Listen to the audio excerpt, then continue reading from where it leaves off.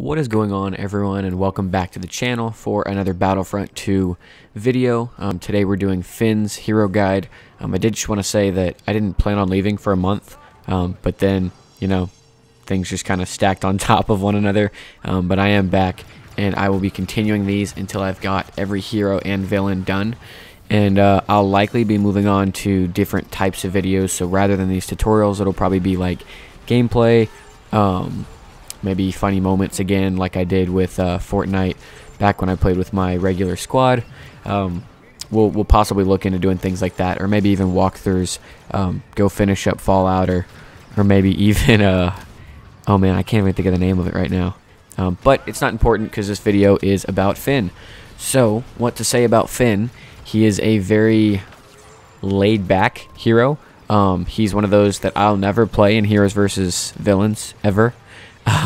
He's just not going to be my go-to character for that game mode. I hate him in that game mode. In every other game mode, shit, he's great. Trooper-based game modes, that man can slay.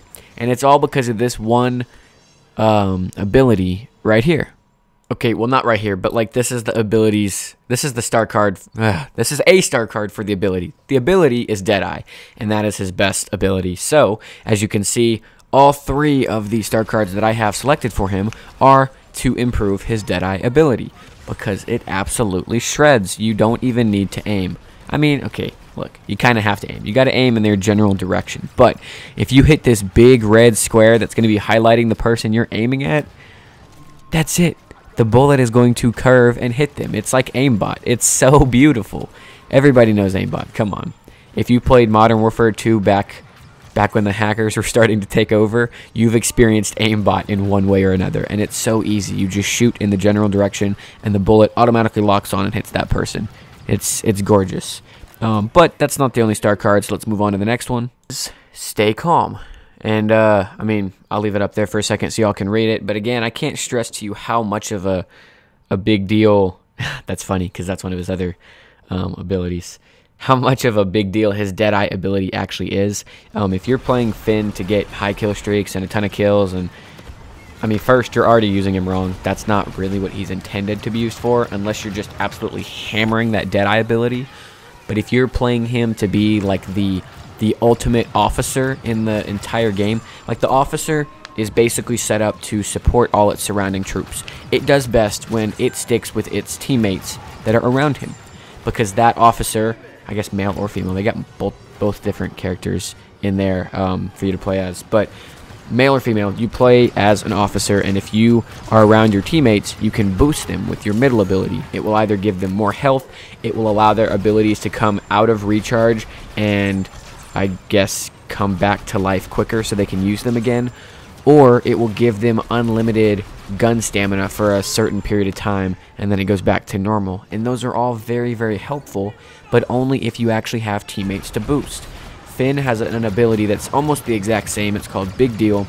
It will boost the health around his little aura. I guess there's like a little circle around him. It'll boost everybody within that little circle. It'll give them the unlimited blaster cooling, and then it'll also give them just a little bit of health.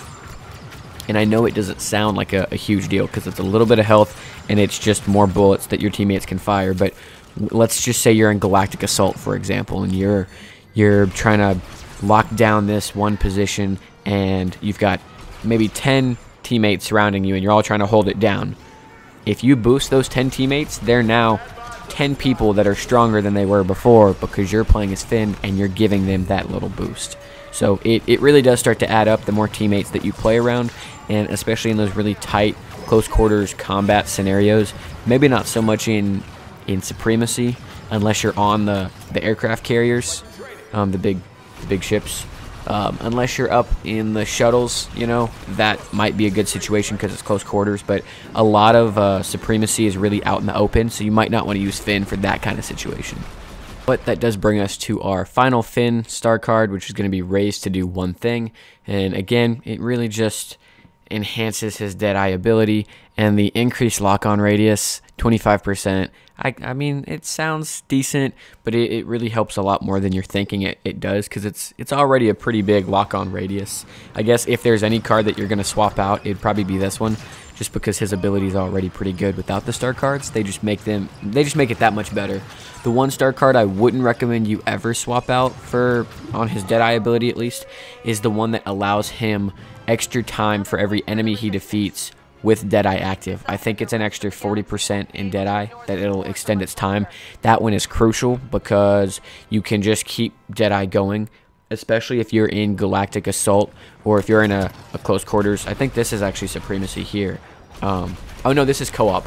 But if you're in close quarter situations with Deadeye and you're able to just absolutely melt through your enemy, I mean, right here, there's so many enemies. I didn't know who to start shooting at to begin with, but I ended up picking some targets, and you can see I just keep extending my Deadeye because I'm going for the smaller targets, and then once I have full Deadeye, that's when I aim at the bigger targets. So that's a little strategy I use to keep my Deadeye ability active longer. Now, eventually you will find that you'll run out of Deadeye. You'll probably see it happen to me here because that Flame Trooper was quite heavy in health. Once you run out of Deadeye, it's not a big deal, but I usually like to make sure that I also have my big deal ability just ready to go in the background. If it's not ready to go, then I switch to his little pistol ability. It's on the right. Man, I'm blanking on the name of it, but yeah, as long as you've got an ability to switch to after Deadeye is done, it's not a big deal. It's just you want to make sure you've got big deal available for you to use after Deadeye runs out, because that one will allow you to recharge that ability faster. But you can see right now it's already recharging pretty quick, considering the fact that I don't have any extras going on right now. I don't have any speed boost. This is just the normal rate of acceleration. And then you see once I activated Big Deal, it went way quicker. So just keep in mind the situations that you're going to be in, and make sure you've always got a backup plan if you ever do run out of an ability, or if you just get really, really low on health and you need to activate Big Deal to get a little bit of additional health to maybe get out of a sticky situation.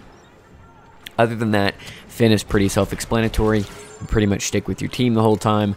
There's I don't know what it is, but anytime Finn is near blaster heroes, I'm talking Finn, Leia, or sorry, not Finn, Han, Leia, Chewbacca. Why am I am blanking so much in this video, but any of the blaster heroes he gives a huge boost to.